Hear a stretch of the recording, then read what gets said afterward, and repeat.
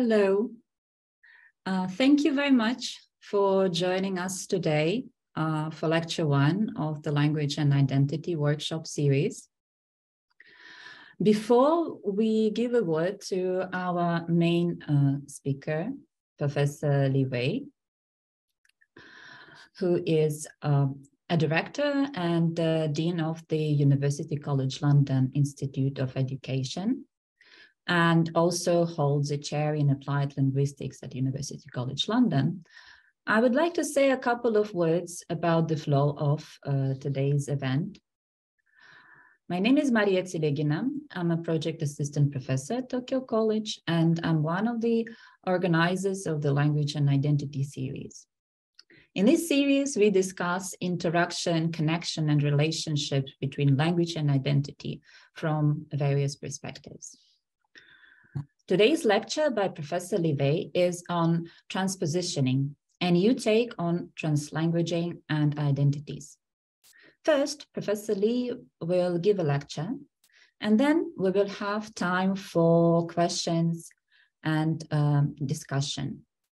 So, dear viewers, please find the Q&A button in the middle of your Zoom panel. If you have questions for Professor Li, please write them in the Q&A section. We accept questions both in English and Japanese. Also, please find the translation tab in the menu if needed. Please note that recording this event is prohibited. And now, to the main parts of our today's event. Professor Li, please, the floor is yours. Thank you very much indeed, Maria. It's wonderful to be here. Thank you again for the kind introduction. It's wonderful to be here with you to have the opportunity to talk about something that I've been thinking about and working on in the last couple of years, and that is the idea and the concept of transpositioning. And I'm using it to have a new take on translanguaging and identities, especially. I know there is interpreting going on, so I'm going to try to speak fairly slowly, although I have a lot to get through, and I want to leave sufficient time for discussion towards the end. So do bear with me if I go too fast, but or try to stop me if you can give an indication it is a bit too much. So let me just begin with the context why I felt the need for a new concept or new approach to identities. And I refer you to the wonderful book and very influential book by Bauman, actually published quite some time ago in 1999, describing a new era, and we were entering a new era called, or he called, liquid modernity. And the characteristics of the liquid modernity are about the individual increasing feelings of uncertainty and the privatization of ambivalence. And this is really interesting, a way of describing what he termed as liquid modernity. It is a kind of chaotic continuation of modernity, where a person can shift from one social position to another in a fluid manner. And this is why I'm using the term transpositioning. It's really about the shifting, but also going beyond one's physical-based or community-based positions in a very fluid manner. And Bauman stated in his book, nomadism becomes a general trait of the liquid modern person as they flow through their own life like a tourist.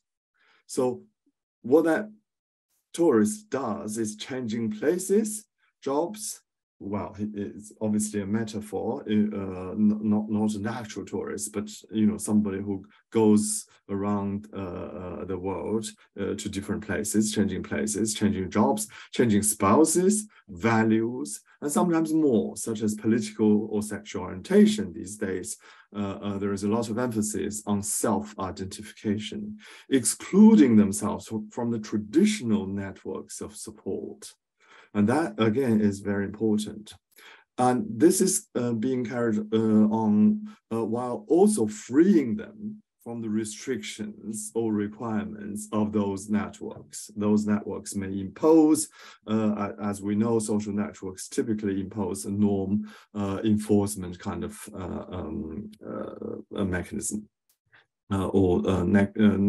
Networks act as behavioral norm enforcement mechanisms. So the liquid modern person actually is flowing around and breaking themselves from these traditional networks and really responding to different conditions. Bauman stressed the new burden of responsibility that fluid modernism placed on the individual. So the individual in the liquid modern individual basically has taken on new responsibilities. Traditional patterns would be replaced by self-chosen ones. As I mentioned, there's a lot of self-identification these days. Entry into the globalized society was open to anyone with their own stance and the ability to fund it. In a similar way as the perception or the reception of travelers at the old-fashioned caravanserai. So this is there's a picture of the old kind of inns, as it were. The result is a mindset with emphasis on shifting, not on staying, or the provisional that is being emphasized, as opposed to the solid, permanent commitment. And these are the characteristics of liquid modernity. And liquid modernity combines or led to or goes really hand in hand because liquid modernity is the condition, and then the phenomena we are observing these days has been characterized by lots of scholars as post-humanism or post-human. So we're in the post-human society, and there are discussions of post-humanist linguistics as well. So in critical theory, the post-human is a speculative being that represents or seeks to reconceive the human. Just remind ourselves that the human or humanism is about the human nature being a universal state from which the human being emerges, and human nature is autonomous, rational, capable of free will, and unified in itself as an apex of existence. Whereas the post-human recognizes, or post-humanism recognizes, imperfectibility and disunity within oneself, and understands the world through heterogeneous perspectives, very different, diverse perspectives. Very key to the post-human practice is the ability to fluidly change perspectives and manifest oneself through different identities. And that, again, is the connection between the so-called post-human practice and liquid modernity as a social condition, and the characteristics of liquid modern or liquid modernism, liquid modernity, that is that fluidity in changing perspectives and changing identities and changing one's stance. The post-human philosophy or critical theory has an emergent ontology rather than a stable one. So the post-human is not a singular defined individual, but at least the emphasis is not on that, but rather one who can become or embody different identities and understand the world from multiple heterogeneous perspectives. These are really important keywords becoming, embodying. So liquid modernity,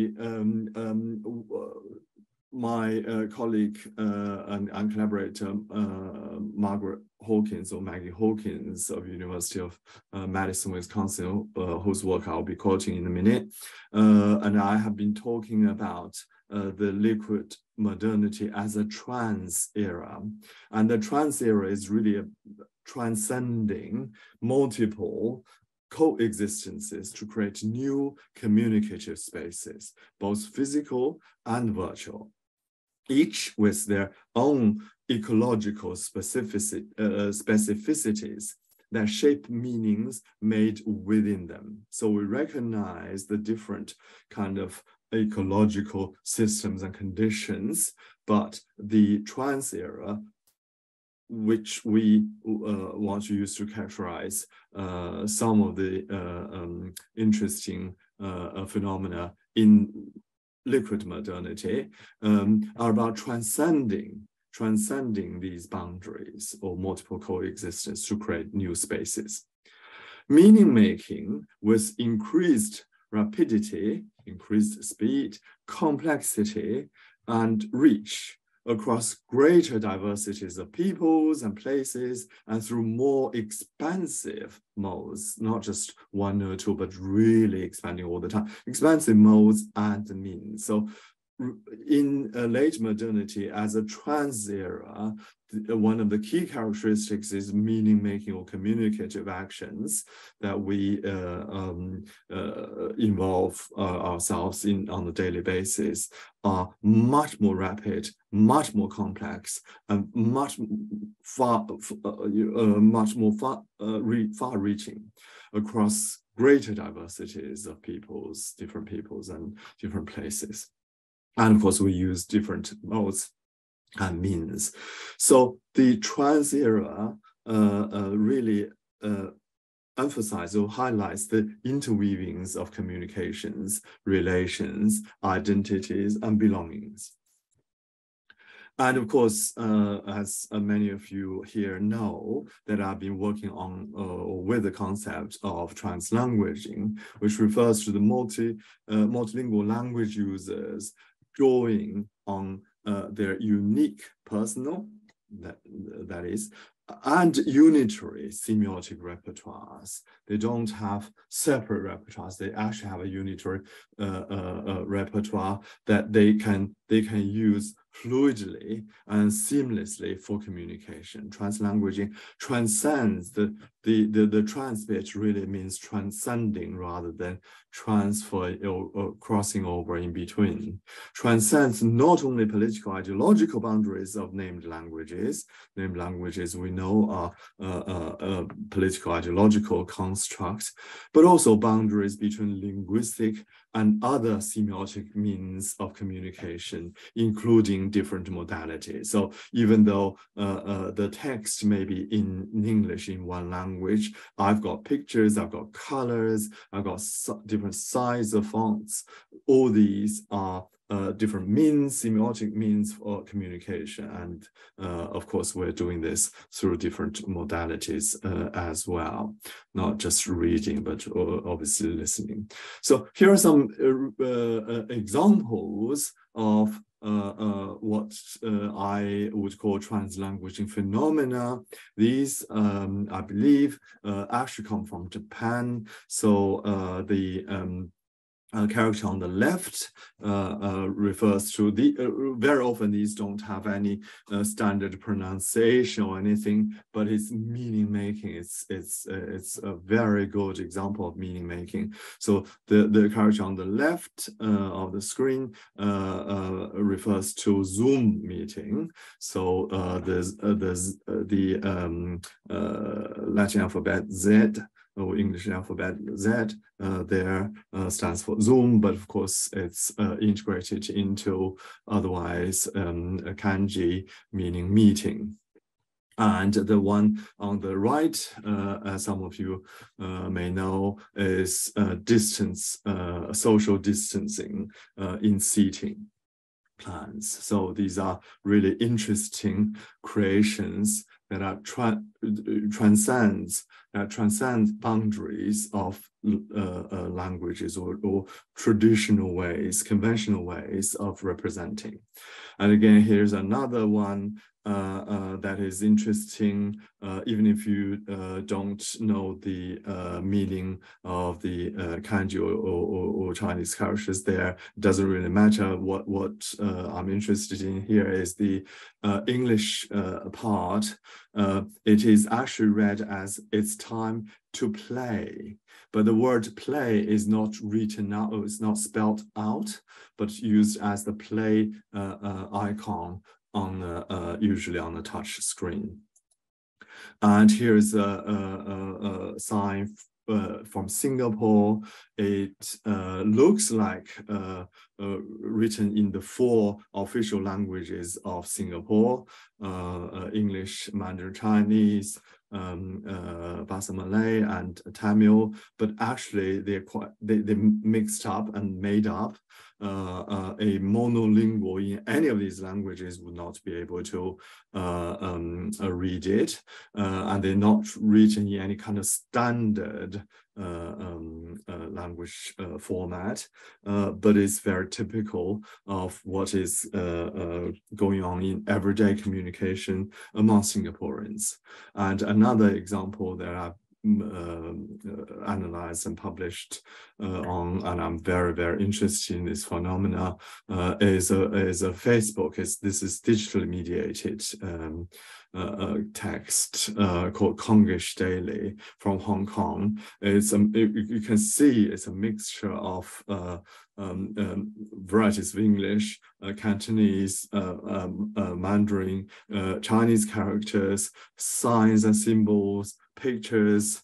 In fact, you can play some of the video clips as well online. And this kind of hybrid text is typical of translanguaging practices in this trans era and the liquid modernity. And these are, especially the last example of Kongish Daily, as I say, it has videos and pictures and various other things there.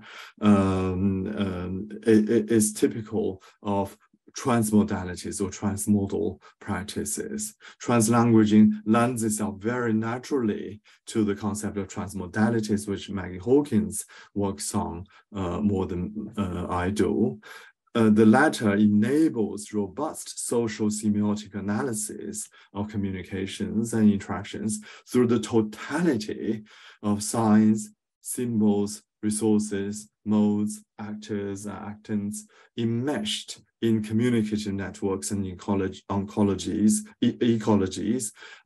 within the socio-cultural, historical, physical, ideological, and material contexts in which they occur. This is a fairly standard definition of transmodalities. It's not multimodalities. As you can see, we don't use the multilingualism or multimodalities. It's transcending the boundaries. And that's really, really important, but also emphasizing the totality of this.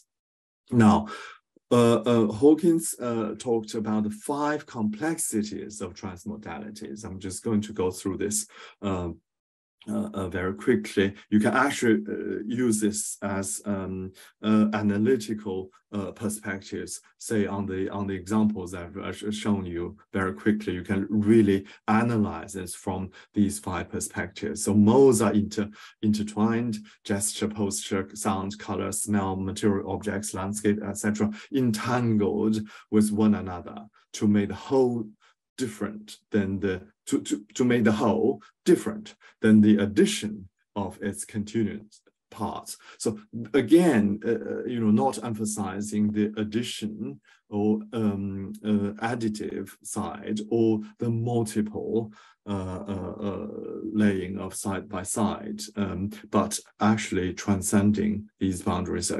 interweaving.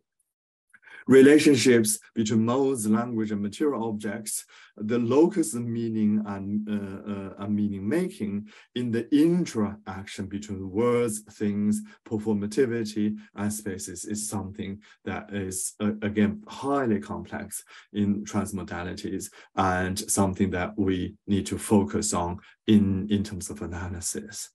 And the third point is the arc of communication, recognizing that meanings may be made despite the intentions of the sign maker. Messages are composed, travel, are received, or are interpreted and negotiated. So once something has been produced, it really is up to the receiver, as it were, to interpret and understand. It's all about inferencing rather than implicture in pragmatics terms. Context and culture are very, very important. Communication occurs and must be analyzed within its specific cultural context. And all of this are connected to transnationalism and relation of power. Again, going back to Bauman's characteristics of liquid modernity, issues of dominance, subordination, oppression, and emancipation always underlie human interactions, but especially in transnational and transcultural, of course, also includes translingual encounters. As people are transpositioning through flows, through flows of activities, interactions, ideologies, and so on, communication must deconstruct and dismantle hierarchical statuses and power relations through critique, dialogue, and reflection. So that those are really, you can read more details in Maggie Hawkins' article. These are really important points from an analytical perspective. They're not just conceptual, they're actually analytical as well. So we can apply these to the data, the examples I showed you.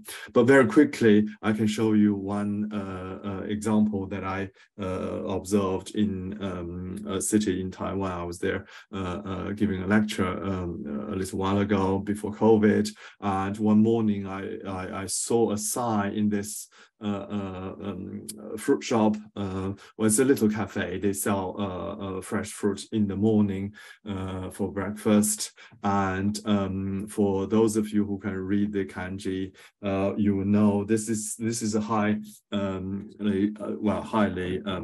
translingual sign. Today's fruit. If I read it out in English, today's fruit is watermelon, but the sign is composed of Chinese characters because it's in Taiwan, and the Japanese possessive marker, English is, but the key noun and object, watermelon, is not spelled out, but actually represented by a picture. But there is so much we can analyze from the 5 complexities, the perspectives that I just shown you, one of which is about the history, the social history and the context. And some of you may know that Taiwan was a Japanese colony and had that colonial connection with Taiwan, with Japan, hence the use of the Japanese possessive marker there. And in fact, you can see quite a lot of Japanese signs still in public display. And of course, if you really want to dig deep and analyze the details, there are interesting connections linguistically between the word 水果, which means fruit in Chinese, and the pronunciation of watermelon and fruit in Japanese as well. So it's actually highly complex. And a few days later, because the signs obviously change every day in the shop, I saw this sign: today's fruit is different, and this is cut pineapple. It's not just whole pineapple, is actually cut already for you. But the cut also, I mean, the color, you should pay attention to the color as well, coordinated. So the cut also indexes the cut price, special price of the day. So there's so much to analyze there from these 5 perspectives. Now, all of these led me to the idea of transpositioning. As people are transpositioning, again, this is repetition of the quote from Maggie's paper, through flows of activities, interactions, ideologies, and so on, communication must deconstruct and dismantle hierarchical statuses and power relations through critique, dialogue, and reflection. And that is key to the idea of transpositioning. We are going beyond the old positions or positionings. We're deconstructing and dismantling these hierarchical relations and positionings, and really critically reflect on our own positions through activities and interactions. So, as you can tell, that this is built on the idea of positioning. Positioning theories have been there for a very long time, and there are many people, many scholars working with that concept. I think it's going somewhat out of fashion, but certainly it's a standard concept in behavior theory. So positioning theory, as Hacking and David and Halley proposed, are about the fact that people are able to understand phenomena and people only through the labels that we have in our own repertoire, that we have acquired through our own sociocultural trajectories, through time and space, which we ascribe to them by our own interpretations of their performances in interaction. So obviously we have our own positions, which we acquire through socialization and specific cultural context and trajectories, developmental trajectories, personal, to interpret these positions, enable us to interpret other people's positioning in interaction, or the meaning of what we observe. In all the interactions, we're making claims or bids for certain identities through our own performances and ascribing identities to others. So it's about subjectivity and identity and how we interpret these and present our own identities and subjectivities. So we ascribe identities to others through our own understandings of their performances, using identity categories for these claims and interpretations that we have in our own repertoires, which may not be shared by all participating participants, members of the participating party, as it were, in a given context, in a given interaction, as seen in the previous chapter, or the previous examples that we have seen. Now, interactions in this sense are fluid dance of identity. That is very much Hawkins' idea. Researching English language and literacy development in schools, for example, as she did, she reviewed a lot of examples of this fluid dance of identities, and you can read some of her articles there, and the original positioning theories. Now, this is further complicated by other factors at play, as Hawkins claims. who we are, how we make meaning in communication, and how we see the world and understand ourselves and others in it are always emergent. As I mentioned earlier, liquid modernity is, and the trans era, emphasizes the emergent rather than the stable. Emergent processes co-constructed with others through social interactions that are situated or positioned in particular times and places between particular people and things, and located in, shaped by particular histories, trajectories, and movements of ideas, ideologies, resources, information, goods, and people. I mean, I'm not going to read all of this, and you certainly have it in the text. That's a quote from Maggie's book. Transpositioning transcends a definition of positioning as constructed through exchanges in specific location-bound interactions, as well as its potential for being seen as somewhat static and its tendency to be analyzed by single categorizations of identifications. Because typical positioning theory, or the way people tend to use positioning theory as an analytical perspective for things tend to be based on existing or single categories of or categorization of identities, such as race, gender, etc.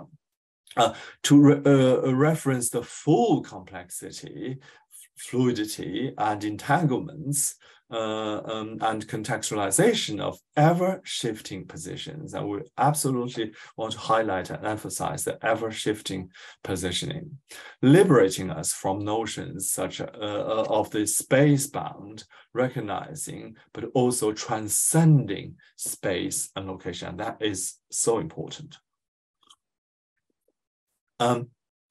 It's all about the transcending. At the same time, it also transgresses external categories and boundaries. It also references the relational nature of interactions and their fluidity, including the constant and ongoing assessment and confirmation. So we have to assess and evaluate and critique our understanding, our interpretation, and get confirmation, reaffirmation, and disconfirmation of the relations, the constructions of new ones, and the shifts and flows as they change. All of this will offer new possibilities of ethical engagement with others from a more equity-focused perspective, not from the hierarchical perspectives that I mentioned. Transpositioning is absolutely necessary. It's a necessity in liquid modernity. It's not just one of those byproducts. You absolutely need to be able to, you need to develop, all of us need to develop a capacity for transpositioning. We need that capacity or competence in liquid modernity, because we can't stand still. We need to transcend. We need to change our positions, adapt our interpretation all the time. Social conditions of transnational and transcultural post-translingual movements, such as migration, and there are lots of people here are transnational migrants, and encounters require an ability to transposition. It is a process where individuals break from their preset or prescribed roles and switch perspectives with others through communicative practices such as translanguaging and transmodalities, by releasing oneself from conventions and fostering a greater sense of possibility and freeing ourselves from habitual thinking and building empathy for others involved in the process. This is my definition of the process of transpositioning. And it is also a capacity and competence that we really need to develop for liquid modernity. just a reminder of the features of liquid modernity. People really flow through their own life like a tourist, changing places, jobs, spouses, values, and sometimes more, such as political and sexual orientation, excluding themselves from traditional networks of support. And this is, again, Bauman's original idea, and it's really, really important to remind ourselves of these features. So in these conditions, transpositioning is something that we all have to have. Otherwise, we will not be able to survive or succeed.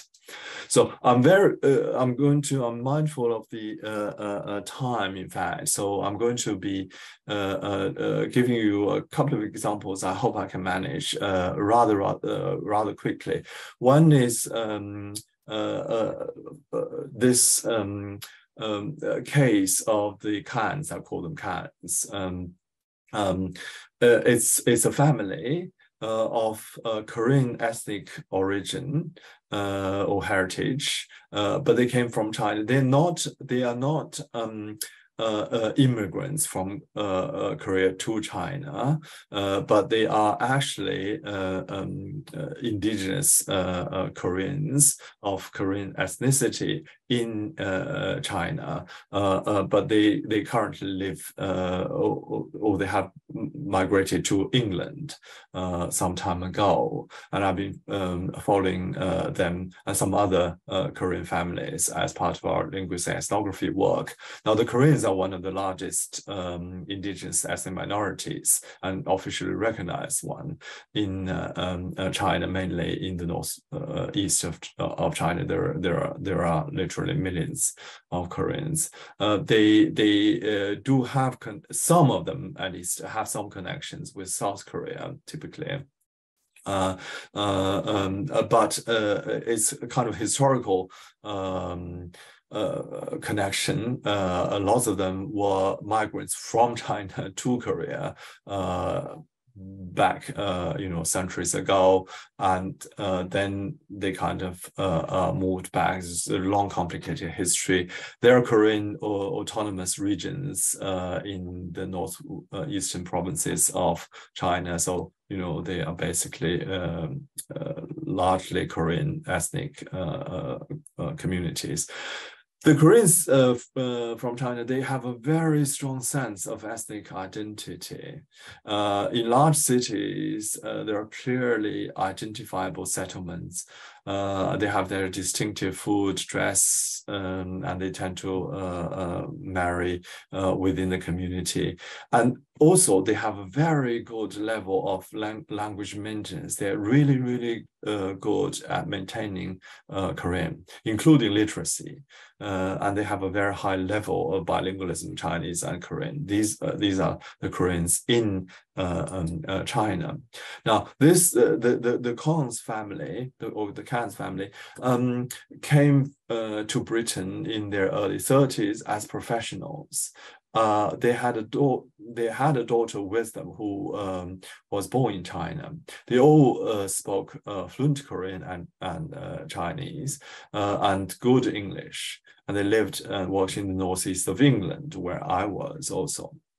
They all used mainly Korean with Chinese words in family interaction, as they did in China, and it's very typical of Korean communities and families there. At that time, they had never been to Korea itself. They're from China. They're Chinese nationals, as it were, Chinese passport holders. Now, initially, their main concern was the daughter's learning of English, because she was quite young. She didn't know a great deal of English, and she needed to start school in England. The daughter did not go to a Chinese complementary school. There are lots of Chinese schools in England, because she was born in China and spoke very good Chinese already, and had some level of literacy, could read age appropriately, but not great. What is interesting is what happened to these migrant families is 2.5 years after they arrived in England, they had another child, a son. And that was a key decision-making moment, in terms of family language policy. The parents decided that their children should be bilingual, but they use Korean at home as they always did, and they want the children to learn English or to use English because they're now living in England. So what is happening to their Mandarin? And this is what interested me. They had children's books in Korean sent by their relatives in China. It's very interesting. They had display of Korean cultural symbols at home. But as I say, they had no real connection to Korea itself. They did pay their first visit to South Korea as a holiday when the son was just over a year old. And again, this is another key moment. The first key moment was, original first key moment, obviously migration to England, and then the birth of the son. And this trip to South Korea really was very important, because now they got a stronger sense of Korean culture, and also can make connections with other Koreans from Korea in England. Yeah, because so far until that moment they were Koreans from China. They couldn't quite identify themselves with the Koreans. There are lots of Koreans in England. When the son was 3, the family actually moved to the south of London, very close to a very large Korean community, and again, a major decision-making process. So when we first interviewed them in Newcastle, they expressed a sense of loneliness because they're from China. They're not of the ethnic majority because they're Koreans, they're not Han Chinese. Their desire to maintain a distinctive identity as Koreans and traditional practices, family interaction, led to the decision to continue to speak Korean, but of course this was heightened by the birth of the son, that they wanted to speak Korean, and the grandparents in China also wanted them to know the grandchild to know Korean first.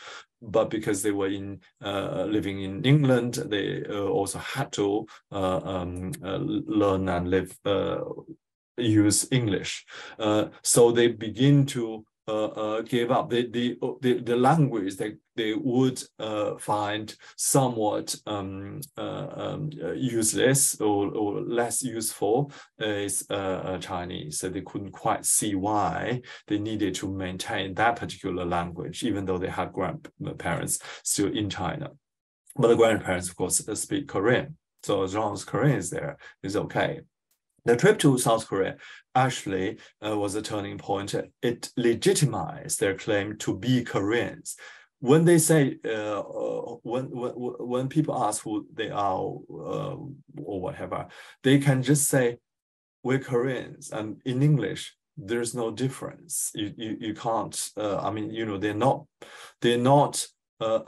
pretending they're not Korean. Well, they're not pretending they're not from any particular place, but the place no longer is important. They're transcending that place-based or location-based kind of identity.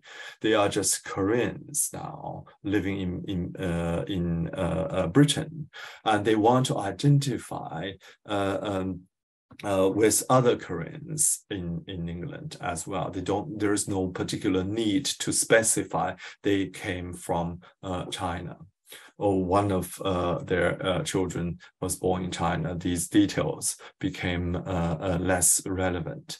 When we later visited them in London, we found that they interacted mostly with Koreans and, of course, other people who are, English speaking, and they almost exclusively spoke Korean among themselves. There's hardly any Chinese spoken at all at home. Yeah, they obviously have a lot of English around. The son simply does not understand Chinese and tell people he is Korean, which is absolutely correct. And the daughter still understands some Chinese, but does not speak it anymore. So these, I mean, this is something that the children produce, and it's very, I mean, visually from a multimodality perspective, this is visually very Korean. I don't know whether you agree. The color scheme, to lots of people we asked to say, oh, that's a kind of Korean color combination. So there's something really interesting there. I won't go into further details of this. In fact, they later on changed to British passports, and they just become Koreans in Britain. In effect, they're cutting off their ties with China, although they clearly are still there. So this is, I'm using this as an example of a typical over time transpositioning process. Yeah, and the conditions, of course, this late modern era global migration, but individuals have very different trajectories, and certainly not everybody comes from the same background or living in the same conditions. So for this particular family, the idea that they now want to identify themselves as Koreans in Britain is absolutely very appropriate for their own identity. But this is, also an outcome of transpositioning, reaffirming their kind of ethnic heritage, but responding to the new conditions and the local sociocultural conditions they find themselves. And of course, they now do go back and forward to China, but they are very much, especially the children, identify themselves as Koreans in Britain. Another example I really don't have time to go into is about spatial management in English medium instruction classes, where the teacher move physically. This is transpositioning in a physical sense from in front of the class to the students group and picking up what the students are actually doing and learn from it. Again, I'm not going to go through the transcripts. You can share this later on through the reading if you like. This is from my former PhD students, Kevin Tai. This is all published, in fact. Really looking at how the teacher then understand what the students are doing and learn from the students. It's a co-learning process that I've been talking about in my publications and talks. And again, transposition will change the teacher's position on what he was teaching and his understanding of the use of calculators, formula, and other equipments in the learning process. So in this classroom context, as I mentioned, is co-learning changes the role sets of teacher and learner from dispensers and receptacles of knowledge to joint sojourners on the quest of knowledge, understanding, and wisdom. And teacher would become a learning facilitator, a scaffolder and critical reflection enhancer, while the learners then become really empowered explorers and meaning makers and responsible knowledge constructors. This is all from Edward Brandmeier's work, who really inspired my thinking on this. And the whole learning journey, as it were, is a journey of transpositioning as well. And again, I'm not going to go into the details of this particular example because I don't have the time. I want to conclude very quickly on some methodological challenges. When our primary interest shifts, analytical interest that is, to the lived experiences of transnational, multilingual individuals in liquid modernity, where everything is in flux. we need a paradigm shift, as I called some time ago, away from the frequency and regularity-oriented pattern-seeking approaches to a focus on spontaneous, impromptu, and momentary actions and performances of the individual. This is typical of liquid modernity. Yeah, because lots of things are changing very, very rapidly and in a very complex way. So we need a paradigm shift of analytical focus to these spontaneous, impromptu, momentary actions and performances. So that's why I propose this so-called moment analysis. That's the reference of the original article.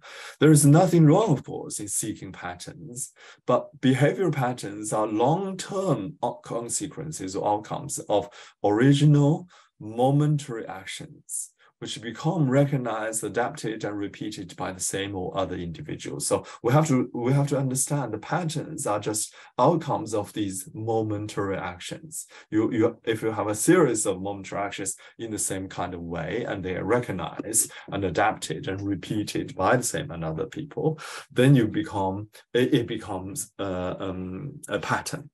And the moment analysis then focuses on spontaneous creativity by linguists show through combining elements of different named languages from different semiotic systems to create novel expressions. This is typical of translanguaging and transmodalities.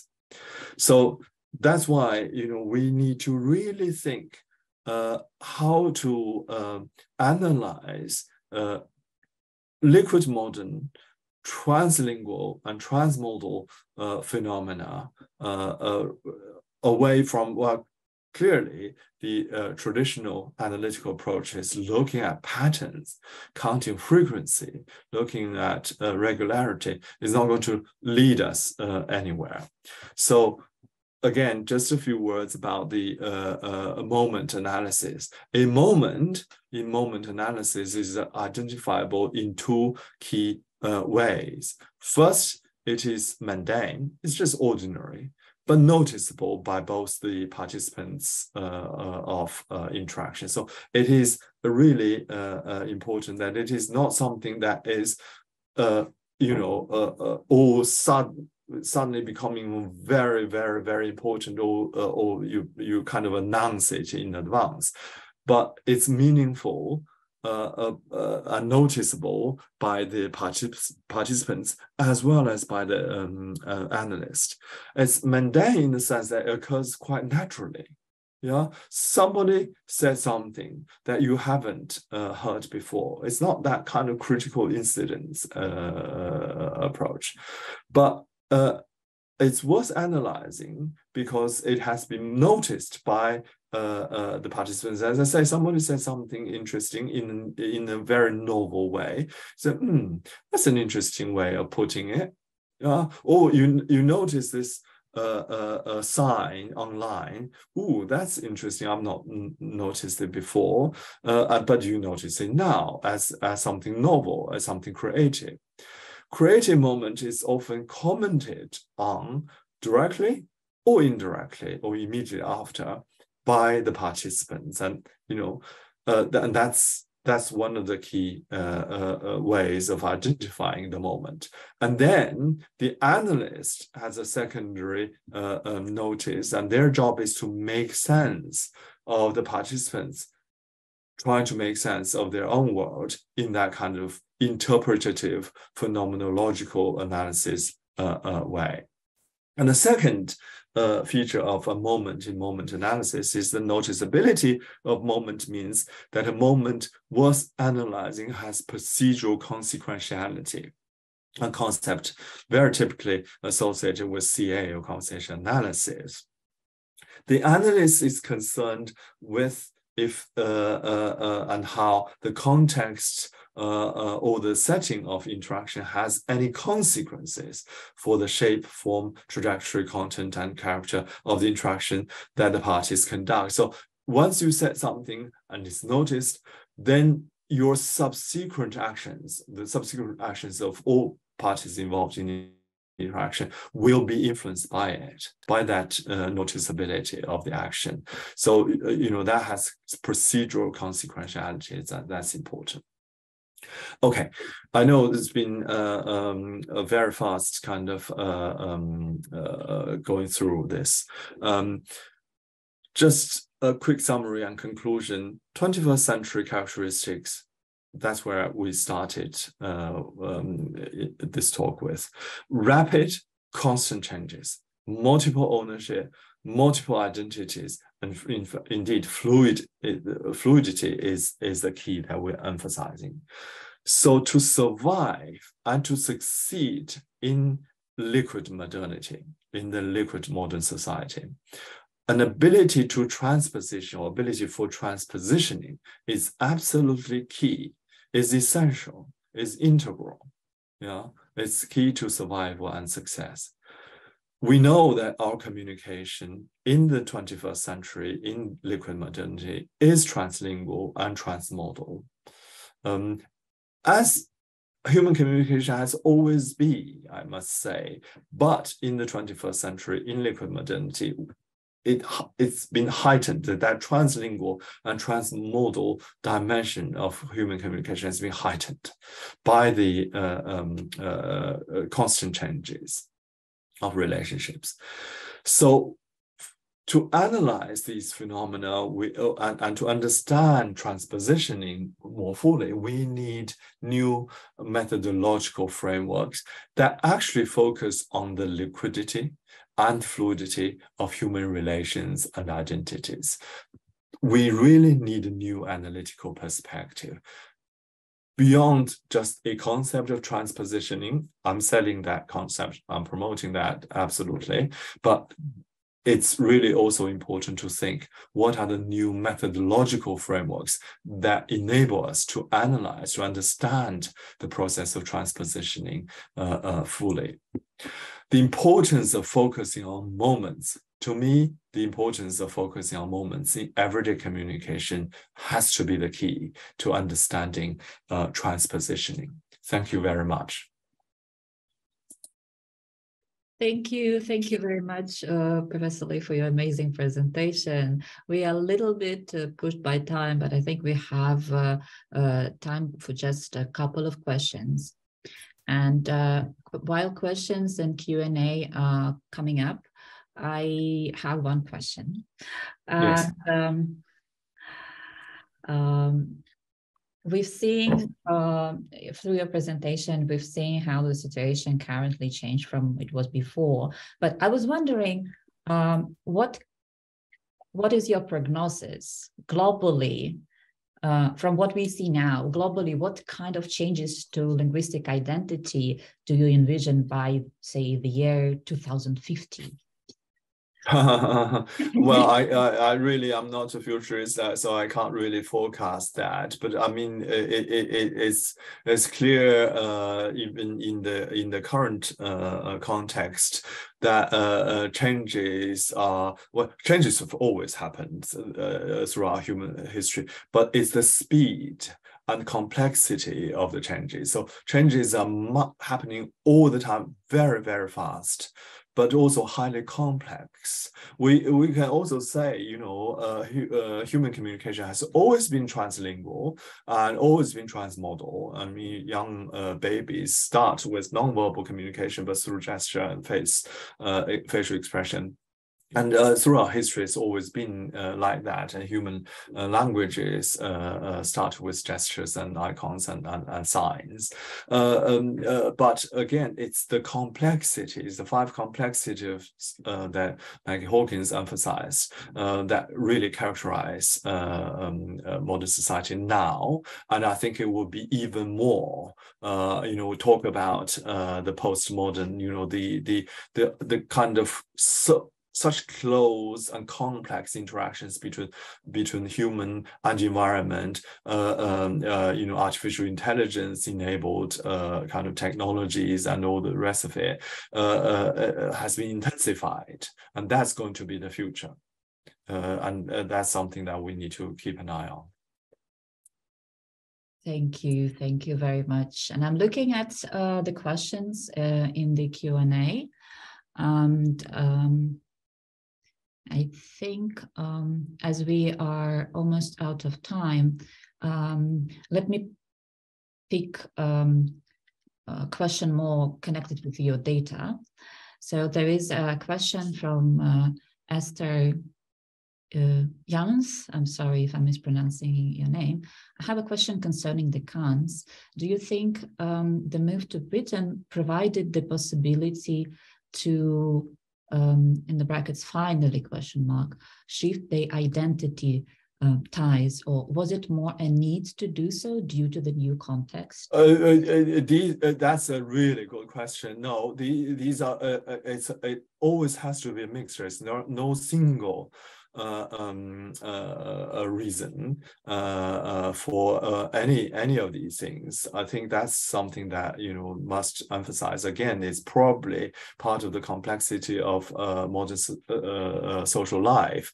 So clearly, there are critical or key moments, if you like, that are impactful, life-changing, including migration. But clearly, the social conditions, I mean, had they moved from China to South London, where there is a large Korean community to begin with, probably would have led to a somewhat different position.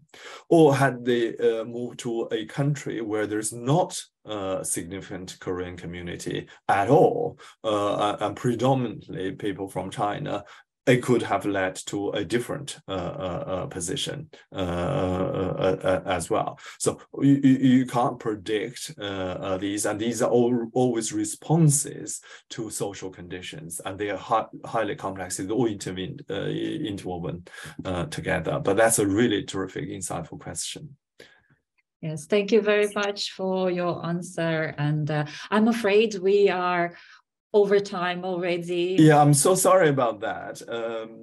But no. It was a very exciting educational lecture, and I would like to thank you so much for your time. And I'm also grateful to Tokyo College for giving us an opportunity to have this kind of discussion, and to all of my colleagues who helped to organize it.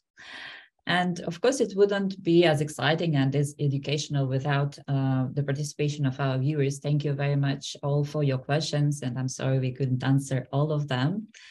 And of course, special thanks go to our interpreters for helping us to understand each other.